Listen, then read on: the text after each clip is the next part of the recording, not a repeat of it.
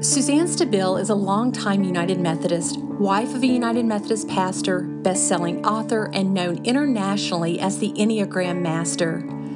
On today's episode of Get Your Spirit in Shape, Suzanne shares how she uses the Enneagram to feel closer to God, teaches us how Enneagram wisdom can be a tool to achieve balance and wholeness in our lives, and how she believes John Wesley's Enneagram number influenced his founding of Methodism. Suzanne, welcome to Get Your Spirit in Shape.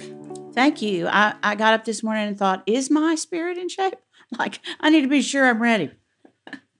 Well, I'm sure it is, and we're going to talk about that too. In fact, there is no way we're going to cover all the questions that I have. I just have page after page of questions, but we're going to try to get to a lot of them. And before we talk about your new book, which is titled The Journey to Wholeness, Enneagram Wisdom for Stress, Balance, and Transformation, can you tell us just a little bit about yourself, please? Sure. I am 71. I've been teaching the Enneagram for about 30 years, teaching and learning. I learned from Richard Rohr a long time ago. We have 4 children. We sent them all the way to school. They all came back. And they all live here with their spouses, and we have 9 grandchildren. My husband, Joe, is a United Methodist pastor, but he was a Roman Catholic priest until he was 40. And so he's 74. So we've been in the United Methodist Church for 34 years. He is currently on staff at First United Methodist downtown Dallas as a retired clergy person. He, as you know, in the Methodist Church, they have to retire at 72. And he just didn't want to, and had an opportunity to continue to be on staff. And so he still gets to do all the things he loves, and we do Life in the Trinity ministry together. We founded it in the Catholic Church, actually, 37 years ago. And when Joe left the priesthood, he brought it with him or with us. And we do a lot of work out of that, which is our own nonprofit. And you are an author and you're a podcast host. But when I was looking at your bio, the one thing I just loved, it says that you are an Enneagram Master. That just sounds like a superhero title to me. Mm-hmm. I love that. And so we're going to talk about the Enneagram. We're going to talk about your new book. And I'm sure we have listeners who might be familiar with the word, those who are extremely familiar with Enneagram, and then those who maybe for the first time are hearing this word.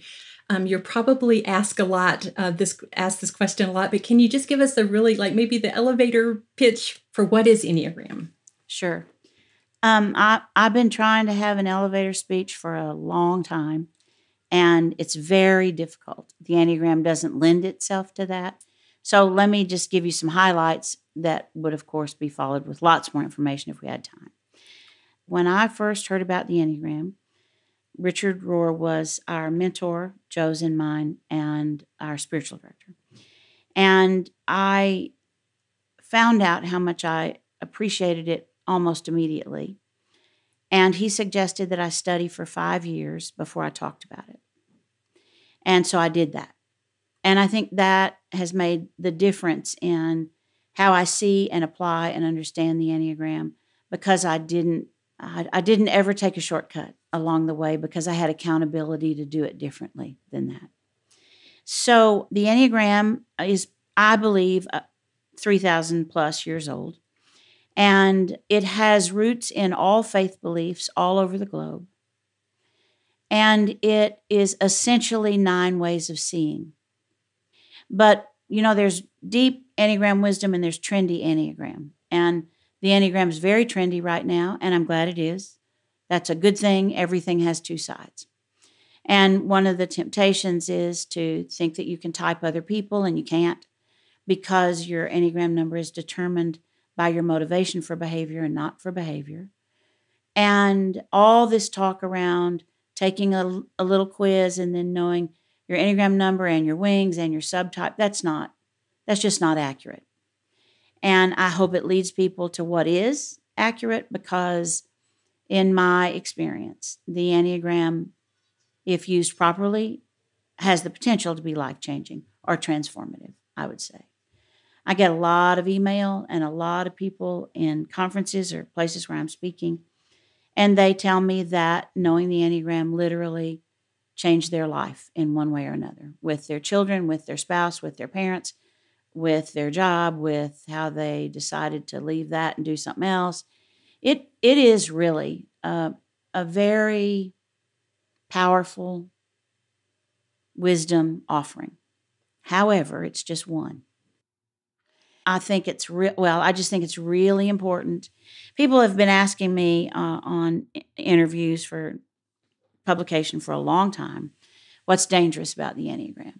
And I only have one thing to say that's dangerous, and that is that you take it to be more than it is.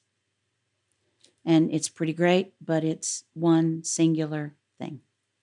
When I was first discovering that and still discovering that I'm a 2 wing 3, it seems, a close friend sent me a description, and I read it and I cried.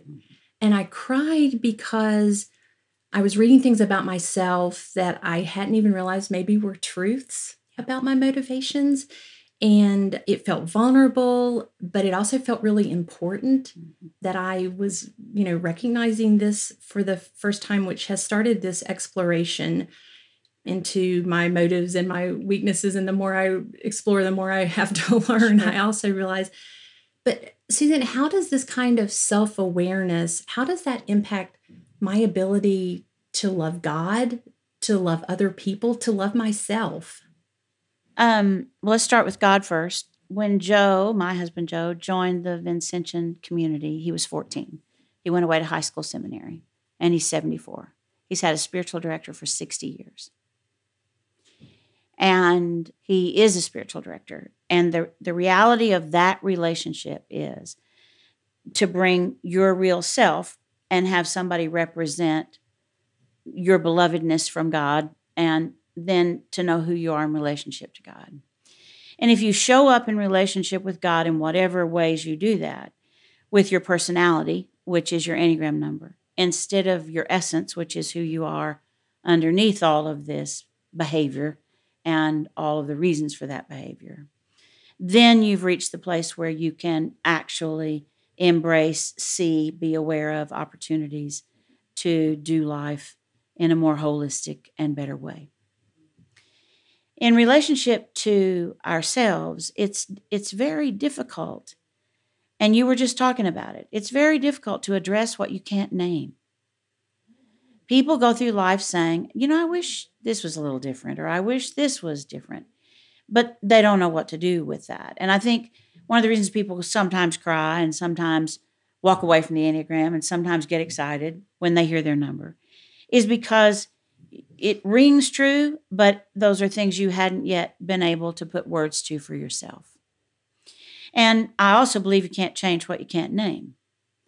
So if you can have a greater awareness about who you are, about how you are in relationship with other people, about who you are in relationship with God, then the path before you is one that is less fraught with options that maybe are not choosing your best option, and that are filled with misunderstanding of other people. Mm-hmm.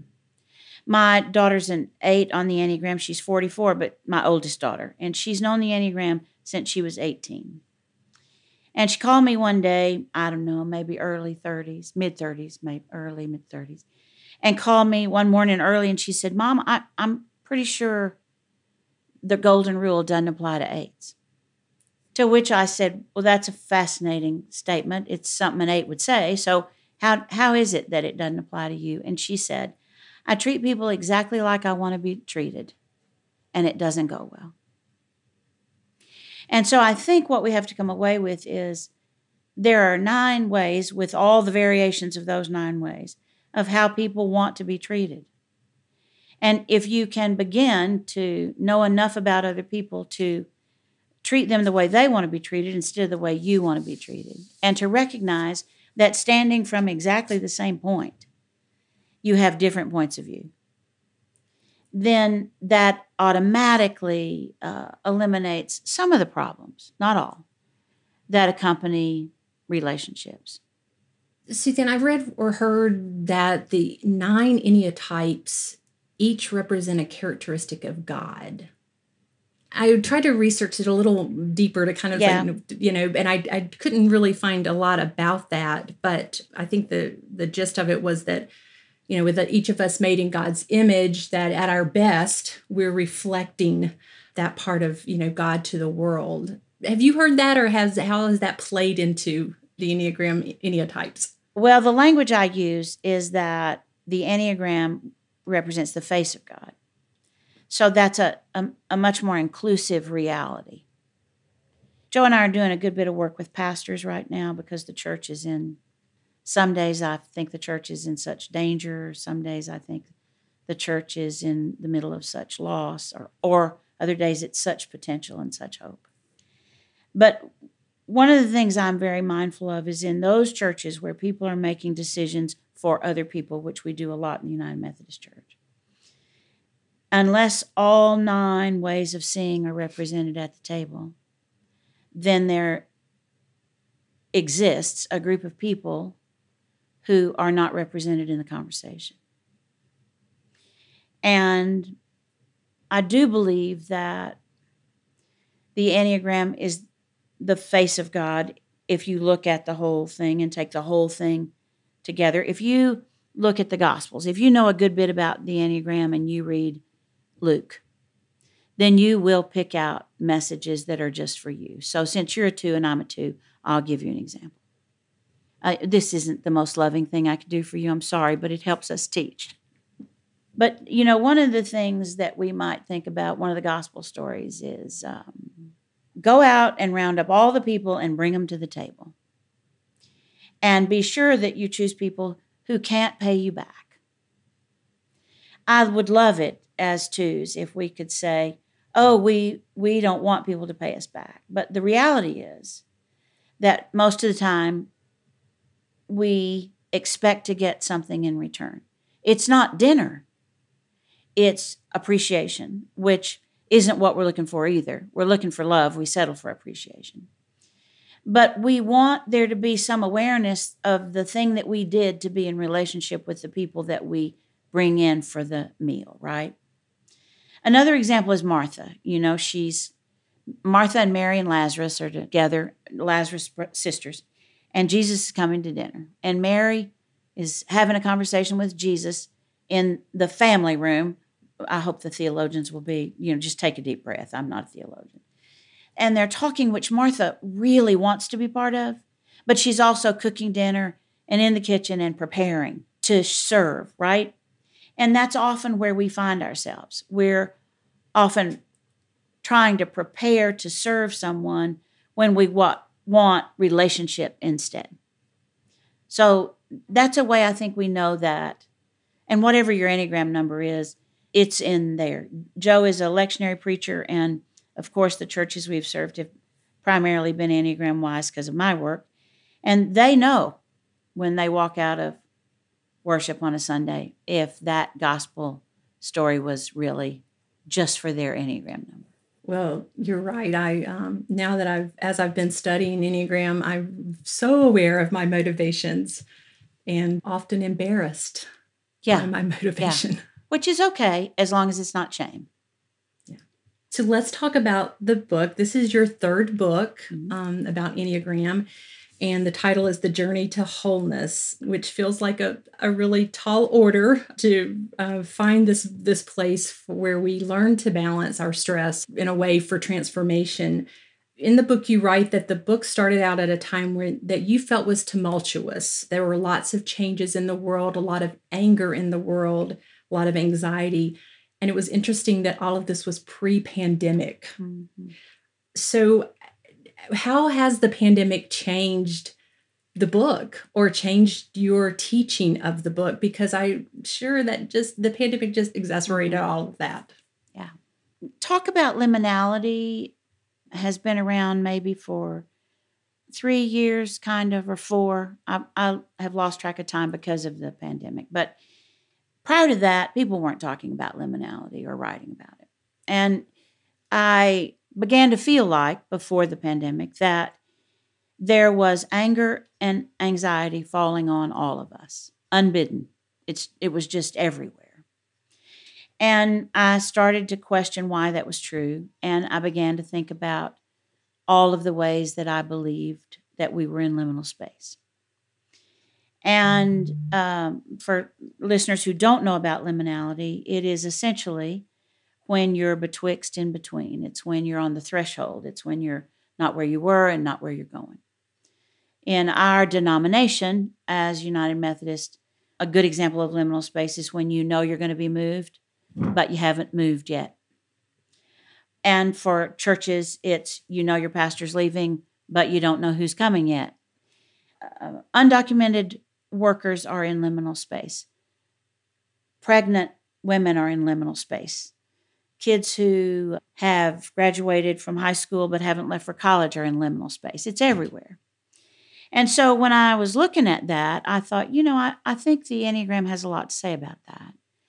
So I wonder if it would be important in my teaching for me to address liminality before I began to talk about some very specific things for each number that I think might be helpful on the journey toward transformation, since that's not a destination. It's just always a journey. And so I actually sold the idea for the book to InterVarsity Press before the pandemic. And then when the pandemic started, I thought, oh man, I missed it. And then I realized, no, I actually now can speak to a space that everyone has experienced in one way or another. I did part of the writing during the pandemic, but it didn't really change what I had planned to write and to say. I wasn't familiar with that term, liminal space, until I read your book. And honestly, I thought it probably was coined because of the pandemic. But, as you're saying, there have been times in all of our lives where we find ourselves in the between. Yeah. So, and so the way to successfully survive these liminal times, you write, is to find the balance and learn to manage the stress and the relationships and the unknowns. So how do we begin that process? Well, first of all, let me say that when I started writing about liminality, I knew that Father Richard Rohr had talked to Joe and me about that. So I started looking back through my journals. And he started telling us about liminal space 19 years ago. And he said then, and still says, liminal space is the most teachable space. And then he went on to say, in fact, it may be the only teachable space. And if you look in Scripture, you will find that God is always trying to push us into liminality. So I think we want to know that this discomfort has lots of potential. The Enneagram actually holds space for lots of groupings of three. There are three triads that are based on three centers of intelligence, which are based on the work of Maurice Nicoll, which was introduced kind of along with some modern Enneagram work in the 1940s. And essentially, a man named Gurdjieff revived the Enneagram, and he had a school in Europe. Maurice Nicoll came along. He was in England, and he said, we actually all respond to all stimulus first with either what do I think, what do I feel, or what am I going to do?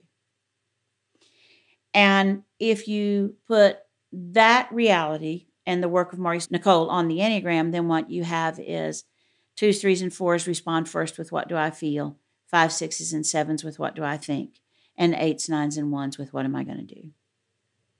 Let me go ahead and set the table, and then I'll come back.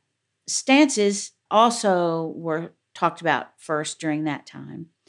And there was a woman who was doing a lot of really good work with psychology and understanding motivations and how we relate to people. And her name is Karen Horney. And she was German American. And if you put Karen Horney's work with Maurice Nicoll's work on top of the Enneagram, and Karen Horney said, we all either move toward other people, away from other people, or we stand against other people. Karen Horney's work on top of Maurice Nicoll's, on top of the Enneagram, shows you that one number in each of the three triads moves toward other people, one moves away from people, and the other, in her language, stands against people. I'm no longer using that language of standing against other people. I think there's a better way to say that. And I believe that 3s, 7s, and 8s, who are those 3 numbers in that stance, stand independently. And it feels to us like they stand against us. So if we go back to your question, then we have the Enneagram, and then we have these 3 triads. And your triad's determined by your dominant center. If you can't manage your dominant center, you cannot achieve balance with all 3 centers. So I have to manage feeling in order to appropriately use thinking, feeling, and doing for each for its intended purpose. If you can't balance that, then doing stance work is very challenging. And I believe stance work is the magic of the Enneagram. If there's magic anywhere, I think that's where it is. And essentially, in stance work, you don't try to push down your dominant center, which you've learned about in terms of triads. You try to bring up the center that you use the least well, which is referred to as your repressed center. So my way of being in the world as a 2 is that I am feeling dominant. Doing supports feeling, meaning I take in feelings from the world, and my first response is, what am I going to do about that? But my problem is I don't use thinking to make that decision, because thinking is my least used or repressed center of intelligence. And so on this journey, if you can't be working on balancing the 3 centers, then your response to life will lack balance as well. And so the book walks one through understanding liminal space, and then starting with triads, you got to do this work. Then with stances, you have to do this work. And then you still have the problem of stress. And the old, fairly traditional Enneagram understanding is that you are connected by a line to the number that you go to in stress and the number that you go to in security. And my teaching about that is that you cannot take care of yourself without the number you go to in stress. And you can't experience holistic healing, or what we're talking about is transformation, without the number that you go to in security. And the reality is that in our Enneagram number all the time, we're either healthy, average, unhealthy, in excess in our number, or sometimes pathological. That means that when you make a move that is either intentional or intuitive, an intuitive move to your stress number, everybody thought meant that you have to go to the unhealthy side of your stress number, because that would be equal to being unhealthy in your number and the reason that you're stressed. And the reality is that with some work, not a ton of work, but with some work, you can learn when you feel stressed to access the behavior of the high side of the number you go to in stress. And that has the potential to make all the difference. And I worked in the book to teach people how to choose that and what it looks for their number and for their whole journey through Enneagram wisdom between liminality and transformative opportunities. Suzanne, you might appreciate that for a long time I've had a post-it on my desk that says, Crystal, stay in your lane. Because as a 2, that's a struggle for me. Sure.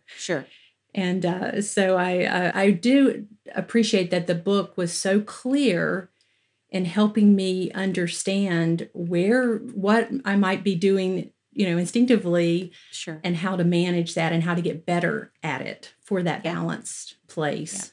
Yeah. And just for everybody, since we're both 2s, I'm just going to run through all 9 numbers, what it looks like if you're not staying in your lane. 1s who aren't staying in their lane are applying their sense of right and wrong and good and bad to other people and to their behavior and the way they do things. 2s who are not in their lane are helping people who don't want their help and who don't need their help and who didn't ask for their help. And in order to do that, they're not doing the things that are theirs to do. 3s, in order to stay in their lane, have to avoid expecting other people to take shortcuts. And they have to be very careful about keeping their goals short-term and long-term as their goals and not assuming that they can apply those goals to the groups that they belong to. 4s who don't stay in their lane are often not what I would call right-sized for the room. And what that means is they are often operating on a deeper level emotionally and intellectually than other people are ready to operate on, and in expecting that from other people, they tend to not be in their own lane. Fives, on the other hand, don't inhabit their lane by not keeping up. They are fine to park in their lane. And when a five parks, that means that they think about doing, but they're not doing. And they think about engaging, but they're not engaging. And so fives have to stay in their lane by doing what is theirs to do and making it possible for everybody else to move forward in the lanes that they're in. Sixes struggle a lot with fear, which is better named as anxiety for them. And when you, as a six, kind of sprinkle your anxiety on what everybody else is doing, then it holds you back and it tends to be a block for other people. Sevens go too fast in their lane to avoid maybe some of the other folks who are traveling along beside them. And they reframe things very quickly that need to be looked at that might be painful.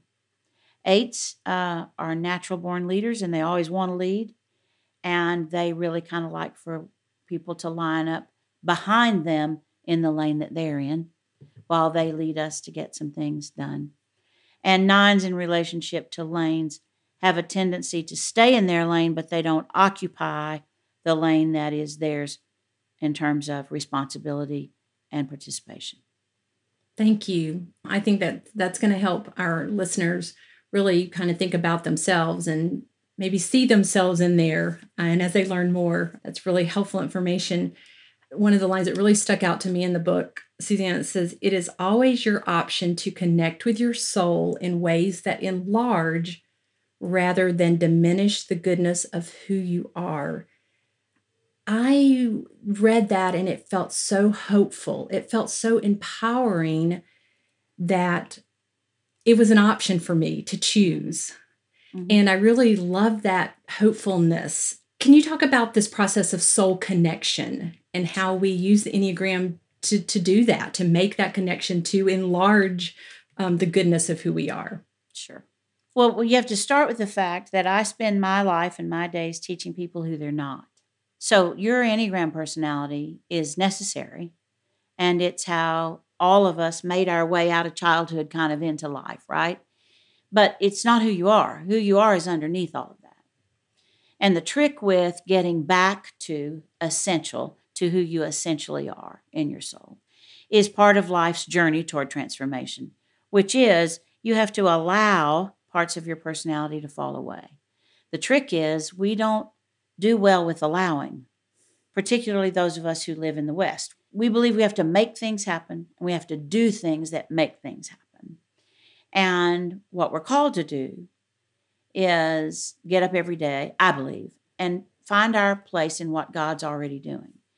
And that is a place where your soul is called and safe, but you have to allow your personality to fall away in order to inhabit your own soul in that way.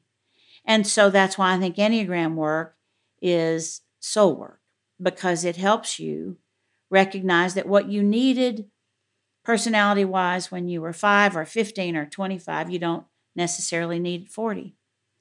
And if you allow that to fall away, there is a way that you inhabit your soul that you didn't know you were invited to because it was covered up with personality.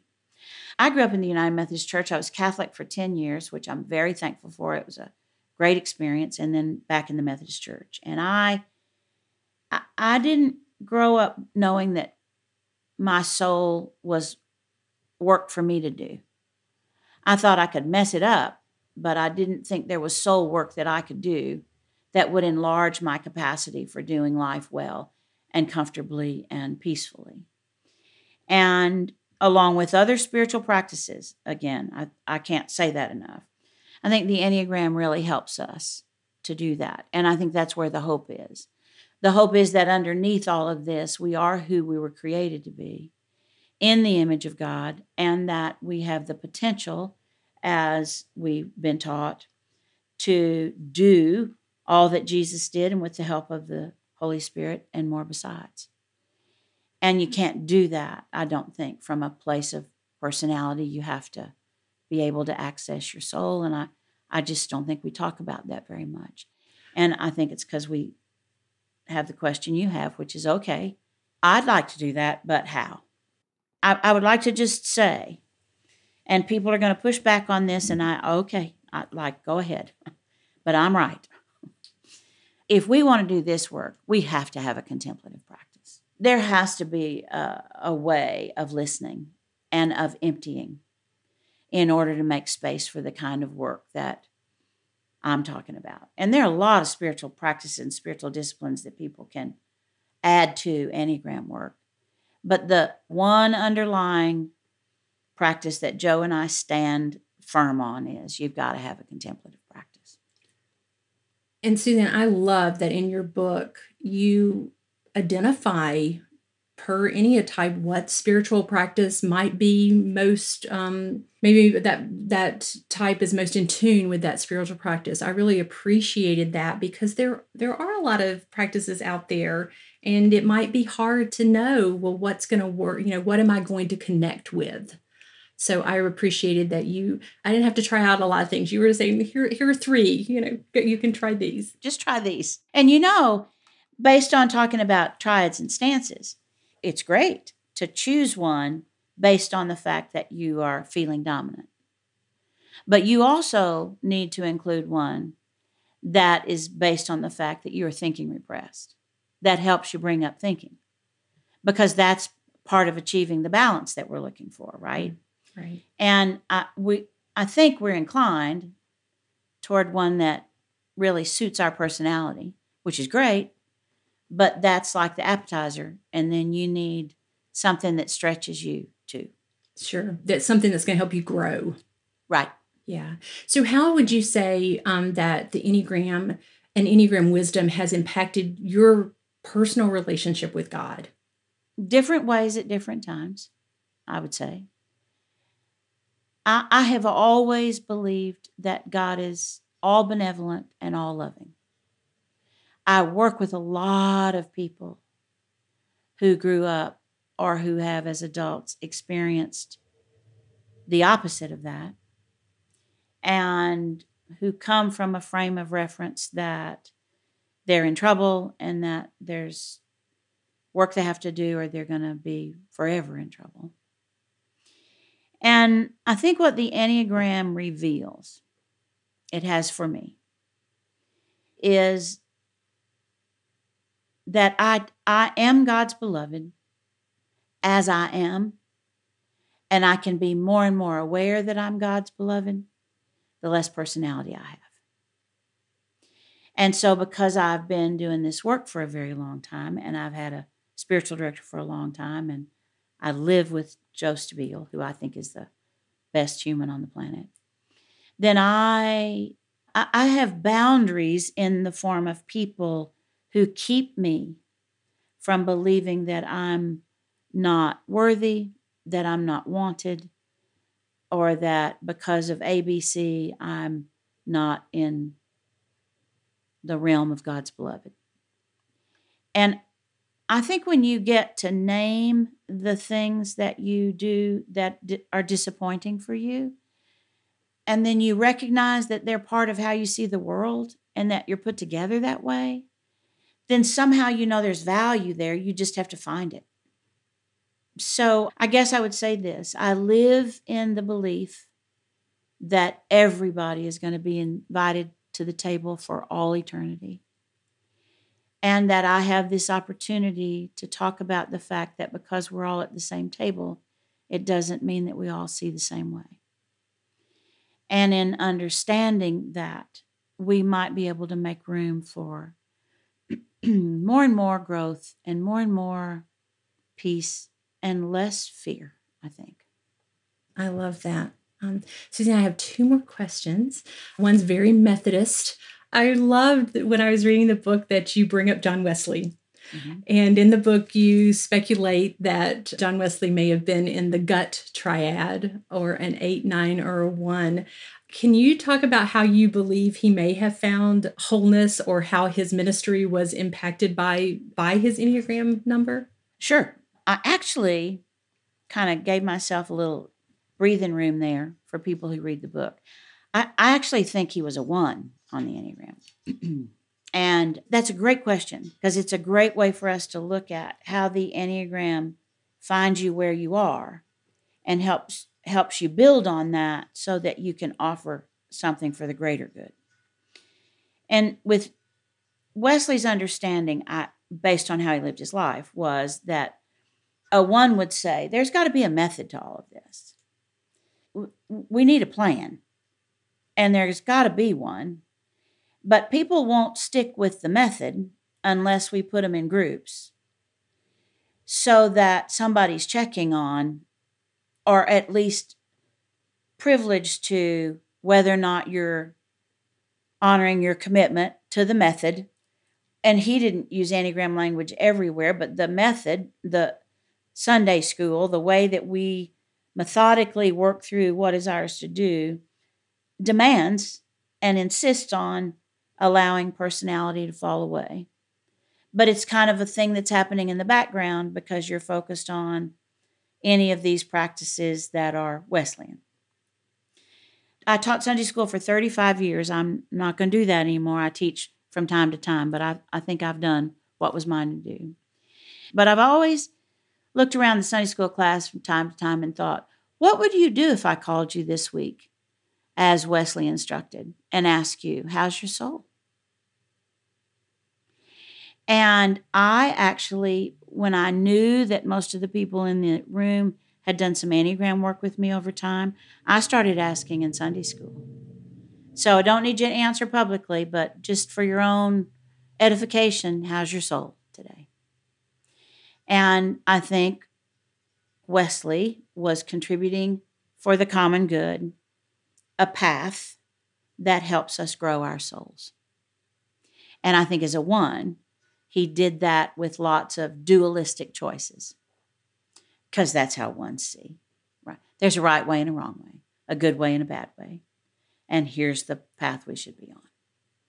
I'm working with district superintendents from the jurisdiction that I'm in, and I have been for 5 years, I guess, teaching the Enneagram. And we're beginning to really get someplace, by my estimation, in that group. And one of the reasons is because not only do our pastors have an Enneagram number, but so do our churches.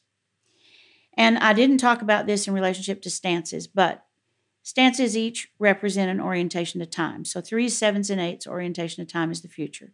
1s, 2s, and 6s, orientation to time is the present moment. And 4s, 5s, and 9s, orientation to time is the past.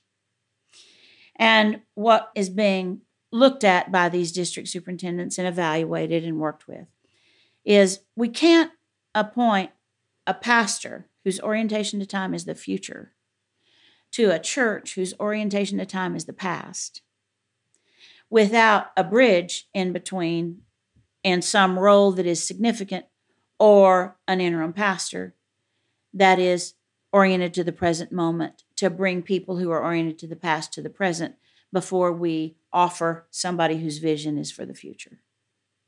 And in our appointive system, the Enneagram has unending potential for how to work with problems that occur because we weren't able to use that metric as part of what they use to decide about appointments. In helping somebody just recognize you're going to have to slow down. Or if you reverse it and the church's orientation to time is the future and the pastor's orientation to time is the past, you're going to have to get with it because they have ideas of moving forward and you can't lead them unless you can catch them. Like, I think there's some real important things we could be using in the Methodist Church. And right now, we need all the tools we can get. Sure, of course. And that's such important insight. Yeah. And is kind of like, well, yes, of course, that makes sense. But without that knowledge and without those tools, we would never maybe have those observations. No, I was teaching our bishop and his cabinet, and they all were very confused on their own. It had nothing to do with me, about an appointment they made of a very successful pastor to a significant church in our conference. And it didn't work. It just didn't work. And they were all sitting around the table. And I started talking about you can't put a pastor whose orientation of time is the future in a church whose orientation of time is the past. And they literally all looked at each other and said, that's it. That's what we missed. That's what we needed to know. We didn't have that on board. So I'm very hopeful. Very, very hopeful about that. Well, that Enneagram wisdom is really just opening doors, Yeah. isn't it? Yeah, it sure can. Suzanne, how do you keep your own spirit in shape so that you can ask yourself that question, how is my soul today, and get that affirmative answer? I do a contemplative sit every day. And when I'm traveling and I have an early flight and I don't do it, or when when something goes wrong on a trip, whatever, when I don't do it, by about 3:00 in the afternoon, I'm behaving badly. It's a given. So there's that. And that's been true for me for 35 years, I guess. Now, how do I do a sit every morning? I live with somebody who does a sit every morning. I have lots of accountability built into my life and around me. I'm working always on bringing up thinking because that's repressed for me, and that is problematic for my spiritual journey. So right now, I foolishly looked yesterday at the two areas that I'm considering doing Enneagram work, one for sure already and another that I'm considering. A Methodist pastor, Dr. Andy Stoker, and I are going to teach an Enneagram cohort in 23 that is Enneagram and family systems, and he's a family system scholar. So I have a lot to catch up on to be ready for that work with him by January. And so I have pages and pages and pages to read of nonfiction and non-memoir and not stories and things that I don't love, which brings up thinking. And that then is part of my spiritual practice because I have to be balanced in my approach, right? I'm also considering, but haven't committed to, doing work with Enneagram and some folks whose specialty is moral injury. Mm. And that's a learning curve for me. So that's part of my spiritual practice as well. Joe and I were going on, we go on retreat every year, and we have some pastor or priest plan the retreat for us, but we go alone. And it's often Father Rohr in our history, but it's been a lot of people. And we were headed to Arkansas 10 years ago. Our kids were in school, maybe 15. And we had been teaching the world's religions together. And I said, have you thought about the fact that every faith belief has beads except us? Like, we need some prayer beads in the Protestant church. So later on in the trip, I said, who planned our retreat? And he said, I did. And I said, oh, okay. Well, what is it? And he said, silent. We're going to do a silent retreat. To which I said, no. And we did 3.5 days. He won. But during that time, because of that conversation, which is how I think the Holy Spirit works, Joe, having used a rosary until he was 40 and beyond, created prayers for beads based on the fruits of the Spirit. And in Life in the Trinity Ministry, we have an old friend of Joe's, high school seminary friend, who used to make rosaries, who makes our prayer beads. And praying the beads is very helpful to me when I'm anxious, because prayer beads require that you do something with your hands, with your mouth, and with your brain. You got to think, talk, and do. And they're very helpful to me during times of anxiety. And when I pray them every day I don't do them year round, but when I pray them every day during those times, then I carry them in my pocket. And when I start to feel like, oh, I can't get all this done, or I'm feeling anxious, I can put my hand in my pocket and just start praying through the beads and know that. Sometimes I do a daily scripture study and sometimes I don't. Sometimes I do a weekly scripture study and I just have a journal where I work with whatever whoever's preaching at our church chooses for the gospel reading for that Sunday. I have a variety of things that stretch me and a variety of things that comfort me. The Liturgy of the Hours is one of Joe's spiritual practices for all of time, and he really likes that, so I commit to do that with him part of every year. He does the full liturgy where he prays 6 times a day when he does that, when that's one of his choices. And I do the philistical representation, which is not quite that heavy. So those are some. The most life-giving thing I do is spend time with Joe. And the most life-giving thing we do is spend time with our children and grandchildren. So we try to make that part of all the things. There are 19 of us, but we get together at least once a month. And that's part of my spiritual journey. Thank you for sharing that. And I love that you're not just looking for a spiritual discipline that comforts you, but one that's also growing you, and that kind of that transformational place of being balanced. There's one that comforts me that I didn't mention that might be a good one to mention, and that is that I don't know if people know Henry Nouwen is a self-identified 2 on the Enneagram. And I have chosen to read everything he wrote, which is a lot, lots and lots and lots, because it's been very comforting for me to read somebody else's journey. It highlights the stuff that I still need to work on, but it comforts me that somebody else struggled in the same way that I did. And there are authors for every number that they could read that is going to be challenging and comforting at the same time, but mostly comforting because it's somebody else who is writing about the same experience you're having on your journey. I just can't thank you enough for being with us today on Get Your Spirit in Shape. We'll, of course, link to your website where you can find the book, your podcast, and just where we can learn more about the work that you're doing. It sounds like some exciting work is coming for you as well. And just appreciate just the gift that you are to the denomination, to just people all around the world. So thank you so much, Suzanne, for being with us today. Thank you for having me. That was Suzanne Stabile, author of The Journey Toward Wholeness, Enneagram Wisdom for Stress, Balance, and Transformation. To learn more about Suzanne, her new book, and her ministry teaching about the Enneagram, go to umc.org/podcast and look for this episode. In addition to the helpful links and a transcript of our conversation, you'll find my email address so you can talk with me about Get Your Spirit in Shape. Thank you so much for joining us for today's episode of Get Your Spirit in Shape. I look forward to the next time that we're together. I'm Crystal Cavanis.